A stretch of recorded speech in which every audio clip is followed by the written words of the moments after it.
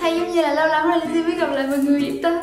Cách đây vài tuần thì Lindsie có hỏi ý kiến của mọi người ở trên Instagram và Facebook page về vấn đề chăm sóc da bị mụn. Và Lindsie nhận thấy là vấn đề mà mọi người quan tâm nhiều nhất đó chính là trị thâm mụn. Thực ra thì cá nhân Lindsie cũng là một người đã phải chịu đựng khổ sở với lại những đốm thâm mụn. Nếu như mọi người có theo dõi những video trước của Lindsie thì mọi người cũng sẽ thấy là đợt vừa rồi da của Lindsie bị khá là nhạy cảm và bị nổi rất nhiều mụn dị ứng.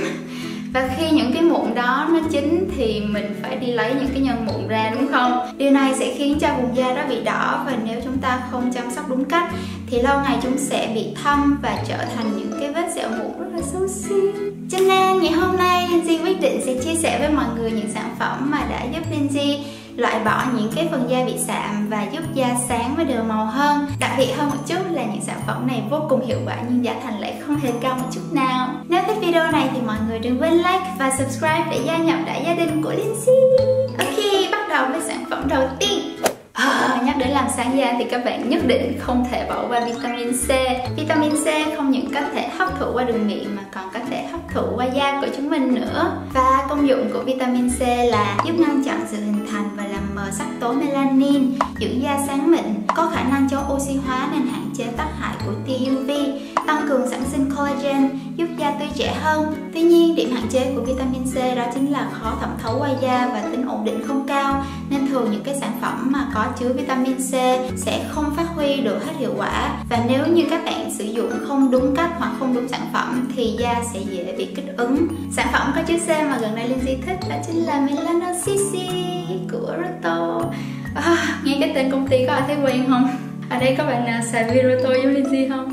Thực ra mỗi khi dùng một cái sản phẩm mới lên da mặt thì Lindsie cực kỳ thận trọng bởi vì làn da của chúng ta rất quý giá, không thể nào xài bậy được. Nhất là những sản phẩm làm sáng da sẽ tác động mạnh lên da, mà nếu sử dụng không đúng sản phẩm thì như Lindsie nói, da sẽ bị kích ứng. Nhưng theo Lindsie được biết thì CC là sản phẩm làm sáng da bán chạy nhất Nhật Bản từ tháng 5 2016 đến tháng 4 năm 2017, tính theo khảo sát thị trường của NHện.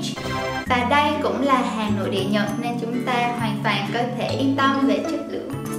Thành phần chính của sản phẩm này là vitamin C nguyên chất. Như lúc nãy Lindsie có đề cập thì thường những sản phẩm có chứa vitamin C sẽ khó ổn định và khó thẩm thấu vào da. Nhưng đối với CC thì bên trong đây còn có chứa vitamin E để giúp vitamin C cân bằng lại và thẩm thấu vào da sâu hơn. Và Lindsie cũng cực kỳ thích xài những cái sản phẩm mà nó nằm ở trong tuyếp như thế này, bởi vì nó khá là nhỏ gọn và rất dễ để chúng ta cầm theo. Đầu tuyếp được thiết kế như thế này để sản phẩm ở bên trong không dễ bị oxy hóa.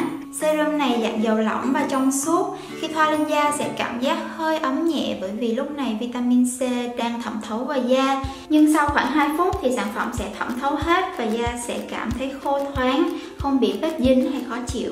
Sau một thời gian sử dụng thì Lindsie thấy làn da của Lindsie sáng và đều màu hơn. Đặc biệt là những cái vết thâm mụn nó cũng mờ đi thấy rõ. Lindsie nghĩ là những bạn nào có tàn nhang bẩm sinh thì các bạn cũng có thể sử dụng sản phẩm này.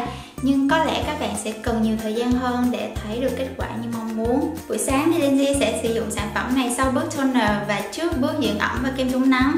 Bởi vì vitamin C nguyên chất có tính chống oxy hóa cao sẽ giúp cho cái lớp kem chống nắng của chúng ta có tác dụng hơn rất nhiều. Nếu bạn nào có làn da nhạy cảm thì các bạn nên điều chỉnh liều lượng sử dụng cho phù hợp để da có thời gian thích nghi với sản phẩm. Các bạn có thể sử dụng các ngày trước và sau đó tùy vào độ nhạy cảm của da mà chúng ta tăng hay giảm liều lượng tùy ý. Hoặc là các bạn cũng có thể chỉ sử dụng lên phần da cần điều trị. Còn đối với những bạn nào da dầu mụn thì các bạn yên tâm sử dụng sản phẩm này bởi vì C nguyên chất có khả năng kiềm dầu rất tốt. Các bạn có thể sử dụng mà không lo da bị đổ dầu nhiều hơn. Tuy nhiên các bạn vẫn nên sử dụng kem dưỡng ẩm nhé. Sản phẩm tiếp theo có thể làm mờ vết thâm mụn đó chính là dầu NGHệu. Lindsie thấy cái dầu này tên lạ quá, lần đầu tiên Lindsie nghe luôn. Và Lindsie phát hiện ra sản phẩm này khi Lindsie đang đi mua đồ ở ATC. Lindsie đọc được ở đó ghi công dụng của dầu NGHệu là chữa lành vết thương, thúc đẩy sự hình thành các mô mới và tái tạo làn da khỏe mạnh. Nghe cao siêu không? Vậy Lindsie mới mua đó. Ngoài dầu NGHệu thì trong đây còn có chứa dầu dừa. Công dụng của dầu dừa thì đến tới mai trong mới hết. Nhưng công dụng chính của dầu dừa ngày hôm nay Lindsie muốn nhắc tới đó chính là làm sáng và làm đều màu da. Vì vậy, hỗn hợp dầu dừa NGHệu sẽ giúp chữa lành vết thương và sẹo trên da, giúp làn da sáng hơn. Hơn nữa, dưỡng ẩm cực kỳ tốt nên cũng giúp giảm những nếp nhăn và giúp da căng bóng hơn. Đặc biệt là có thể sử dụng làm dầu dưỡng tóc cực kỳ hiệu quả nữa. Vì sản phẩm này nguyên chất nên có mùi khá là tự nhiên. Tuy nhiên thì sản phẩm này có một điểm trừ là chất dầu nó hơi đặc. Thoa lên da có thể sẽ gây bí tóc, lỗ chân lông và sinh ra mụn cho nhiều bạn. Lindsie nghĩ là do trong đây có cả dầu dừa nữa. Dầu dừa thì về nguyên lý, cái chất của nó đặc hơn dầu NGHệu, cho nên nếu da bạn nào không thể chịu nổi dầu dừa thì các bạn có thể sử dụng riêng sản phẩm dầu NGHệu mà không có dầu dừa. Còn nếu như da bạn nào mà không thể chịu nổi bất cứ loại dầu nào thì các bạn có thể sử dụng dầu NGHệu lên đúng cái phần da cần điều trị mà thôi. Còn nếu bạn nào có thể sử dụng sản phẩm này lên toàn mặt thì đây là một sản phẩm cực kỳ tốt, cực kỳ thiên nhiên. Và bởi vì nó thiên nhiên nên sẽ cần thời gian nhất định để có thể phát huy tác dụng, nên các bạn hãy kiên trì nhé. Sản phẩm tiếp theo cũng vô cùng thiên nhiên, đó chính là mật ong. Lindsie rất thích sử dụng sản phẩm thiên nhiên bởi vì chúng vừa an toàn, vừa rẻ mà vừa tác dụng nữa.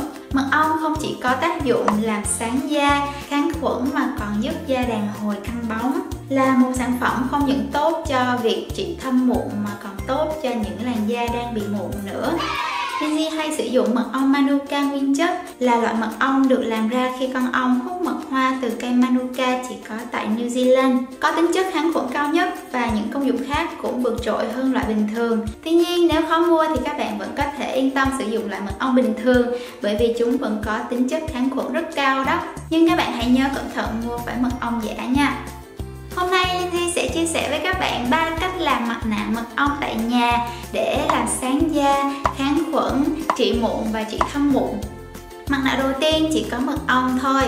Lindsie vắt thêm chút chanh vì chanh có tác dụng làm sáng da và kiềm dầu rất tốt. Tuy nhiên chỉ nên sử dụng lượng vừa phải thôi nha. Các bạn trộn hỗn hợp này và bôi lên mặt để khoảng 20 phút rồi rửa đi. Mặt nạ thứ hai là mật ong tảo biển. Tảo biển có tác dụng làm sáng và căng bóng da, kháng khuẩn và giúp da chống oxy hóa. Nó giống như là detox cho da vậy đó. Trộn hỗn hợp mật ong và bột tảo biển lại với nhau, thêm chút chanh và đắp lên mặt để khoảng 20 phút rồi rửa đi. Mặt nạ thứ ba là nghệ mật ong sữa chua. Đây là loại mặt nạ mà lúc trước Lindsie rất mê dùng, hầu như tuần nào cũng đắp 2-3 lần. Gần đây thì da của Lindsie có mụn nên Lindsie đã sử dụng lại và không ngờ hiệu quả vẫn như xưa. Tinh chất nghệ thì nổi tiếng làm sáng da và chữa lành vết thương rồi. Tuy nhiên có điểm trừ là đắp xong mặt nạ này thì da sẽ bị vàng, nên Lindsie khuyên là các bạn nên dùng vào buổi tối nhé. Sữa chua thì có công dụng làm sáng và căng bóng da, kháng khuẩn và ngừa mụn. Xét chung, Lindsie thấy mặt nạ này là một hỗn hợp tuyệt vời để có một làn da bóng mịn, khỏe mạnh và Lindsie cực kỳ mê. Và để thấy công dụng nhanh hơn thì các bạn có thể đắp mặt nạ mật ong thay cho quy trình rửa mặt vào buổi sáng. Vì tất cả đều là sản phẩm thiên nhiên nên các bạn có thể sử dụng mỗi ngày.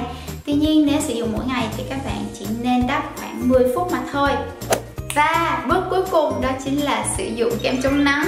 Kem chống nắng là thần dược. Tất cả những quy trình dưỡng trắng, dưỡng sáng của các bạn sẽ đổ sông đổ biển nếu như các bạn đi ra ngoài đường mà không bôi kem chống nắng. Kể cả những ngày mà trời không có nắng đi chăng nữa thì vẫn có tia UV, cho nên các bạn nhớ ra ngoài đường phải bôi kem chống nắng nhé. Nếu thấy video này hữu ích thì các bạn đừng quên share cho bạn bè, người thân, gia đình hoặc là Facebook của các bạn nhé. Tất cả chi tiết về sản phẩm Lindsie đã để ở phần thông tin của video. Lindsie hy vọng video này sẽ giúp các bạn có một làn da xinh đẹp như ý muốn. Like và subscribe. Yêu thương thiện nhiên.